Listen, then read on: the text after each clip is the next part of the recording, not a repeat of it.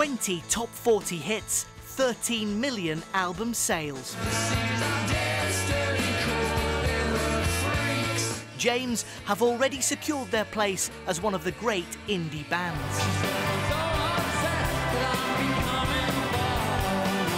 But these Manchester icons are far from finished. Your 14th studio album is Girl at the End of the World. You took yourselves away to the Highlands of Scotland again to make this record. Is it true you just created a man cave and just locked yourselves away? We did. Yeah. by a lock up in the Highlands. Which January in the Highlands is pretty tough. It's pretty extreme. There's not many distractions, which is what we needed. Jimmy was like gaffer taping mattresses over the windows so the neighbours didn't complain.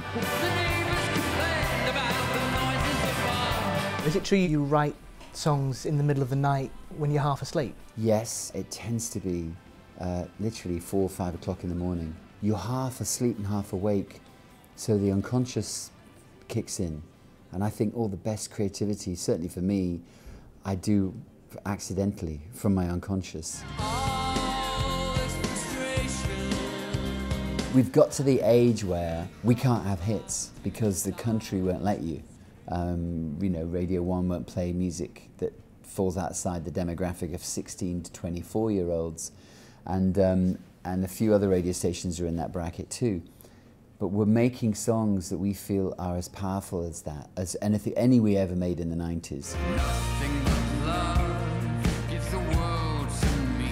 And fans had better get used to them ahead of their UK tour as James resists the temptation to be crowd pleasers. Since we reformed in 2007, we've managed to avoid some of the pitfalls that are there waiting for any band that reforms who has a history, who has a fan base, who has a catalogue, which is being a heritage band. We've stuck to our guns. We refuse to play our biggest songs. We embrace collapse and failure because that's how we will maintain our integrity. And it's working. The tour in May is the band's biggest to date, with a night at Manchester Arena sure to be the highlight.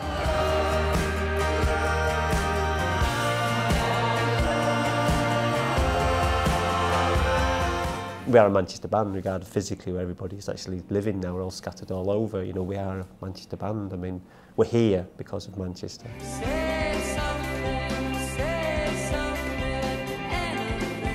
It is a very different city, isn't it, now, to back in the day? Do you still recognise Manchester, Tim? 70s were very bleak. I mean, I lived in Hume for a while on a Mallardale Close, which I think had the second highest crime rate and violence rate in the country. And you learned how to get your antennae up when you're walking down the streets. You know, you got broken into about 3 or 4 times, and my car got broken into 3 or 4 times. And You had a car?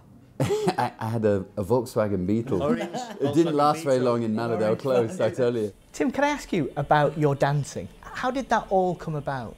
I was sent to like a British boarding school, which was like a prison, and I'd put on punk music when no one was there and lock the door, throw myself around the room. I used to get knives drawn on me in Manchester for the way I danced, because it was before house, and people danced in a very rigid, codified manner, and I didn't.